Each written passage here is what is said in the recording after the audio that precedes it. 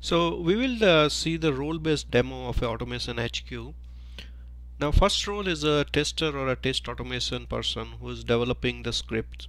In a small companies, it may be outsourced, or so it may be a freelancer, or in a larger organization, it can be a offshore team who can do the automation.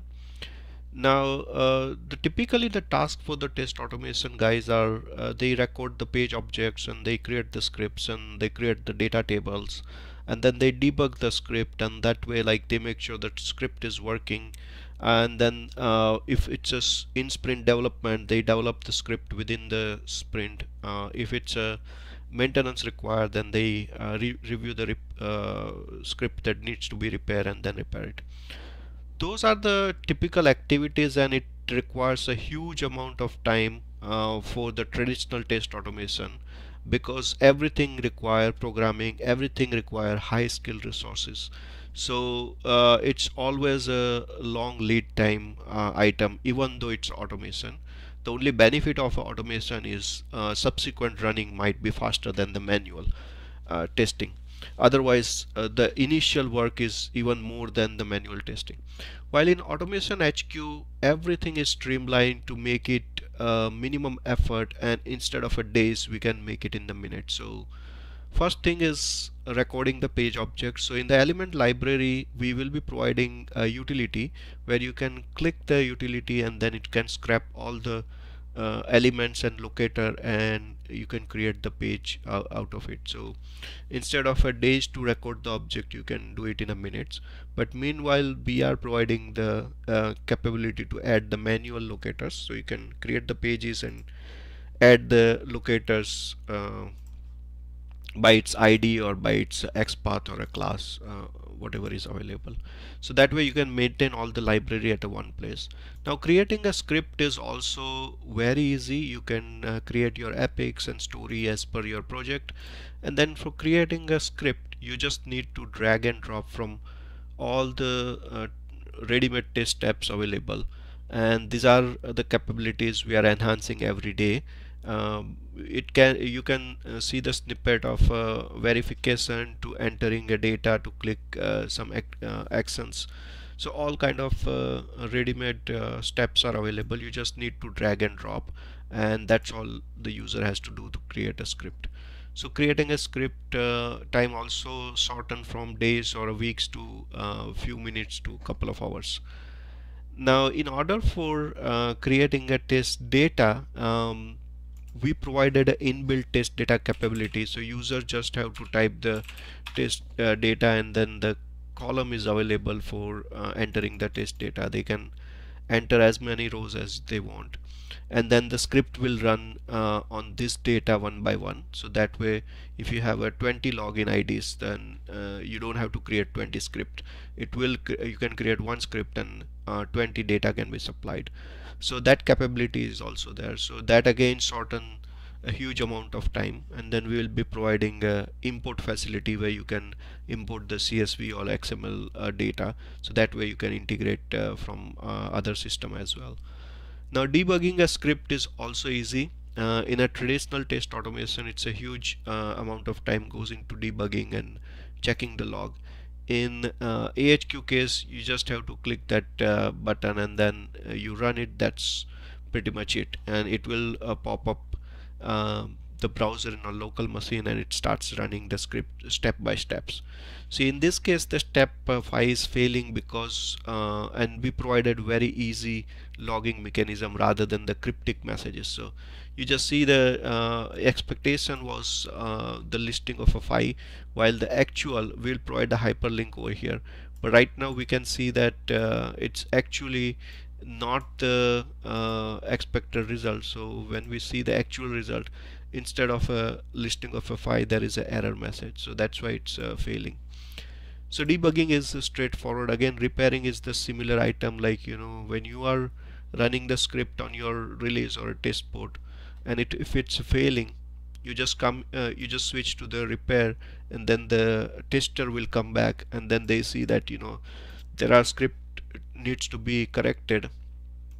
So they can just go to the filter mechanism, and then they see the status by repair, and then whatever is the script that needs a repair, they can just go there and then repair the script and then switch the status. The second role is a test lead role, who typically does the grouping of a test suits, create the test suits for a different purpose, and then run those test suits on a different environment, and then review the result and then provide the update to the executives that what's the status of quality as well as why many things are failing. This role requires a lot of coordination from the test developers in traditional automation, but here we provided the easy way for this role as well. So for creating a test suite is easy as creating or adding a test suite and then selecting the test scripts that are available, and then you can save it, and that's it. Like you can create the test suite out of that. Once you create the test suite, you need to run it on a particular environment and particular browsers or a mobile.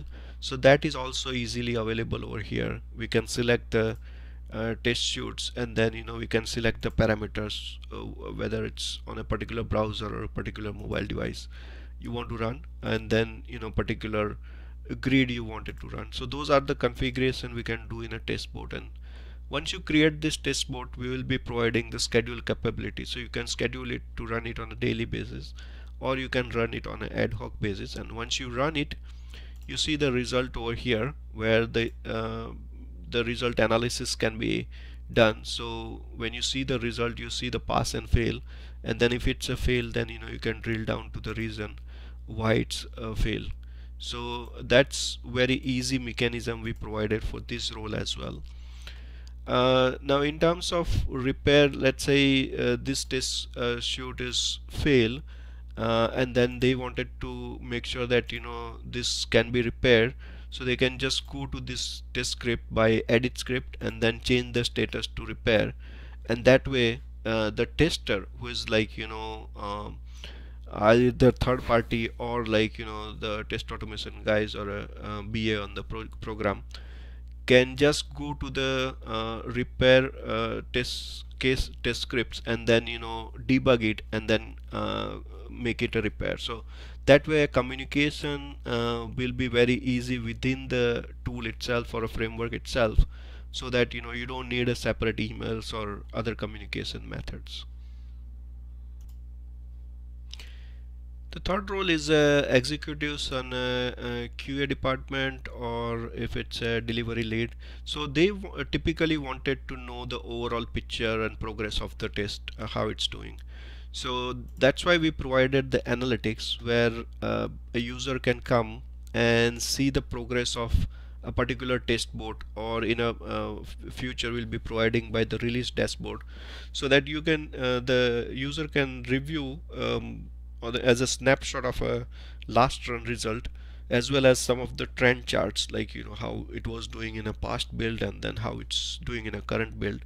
So that way all the test result is centralized, not only by the test board, but we'll be providing a strategic dashboard to combine the project, so you can see the over, if your corporation has a 20, 30, 40 projects going on simultaneously, you can see the overall dashboard. So a very bird eye strategic view, as well as you can see the cost saving from the automation. So those are the dashboards that's coming up. But the idea is that this is all information is centralized, rather than having a disparate system and then import export of information and then try to create a dashboard. We provide everything within a one AutomationHQ platform. The role of a QA manager may be a little bit detail oriented, which requires some more drill down into fail cases. So suppose a test manager comes here and they see their particular project has some failures, they wanted to drill down, they can click here, and then that way they can drill down to the test results, and then within the test result they can nail down to the problem area, and then they can understand what exactly is the problem, whether it's a application defect or a script need to be corrected. So those are the capabilities available. Test result by feature is also available. Suppose I use QA manager wanted to know that how my application's components are doing based on the current run, so that can be also shown in the graph.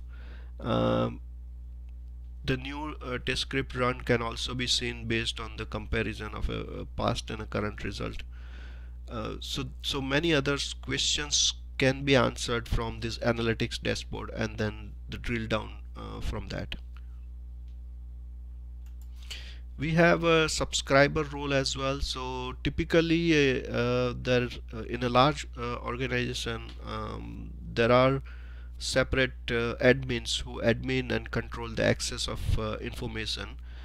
So we have that role as well, who controls the project, like who can access the project and what level. So we have a different criteria of users who has limited access and full access as well. So, and then if the user is gone from the company or gone from the project, then they can easily disable it rather than going through a lot of admin work. They can just have a switch they just have a switch over here. They can disable it, and then the user is totally disabled from the application.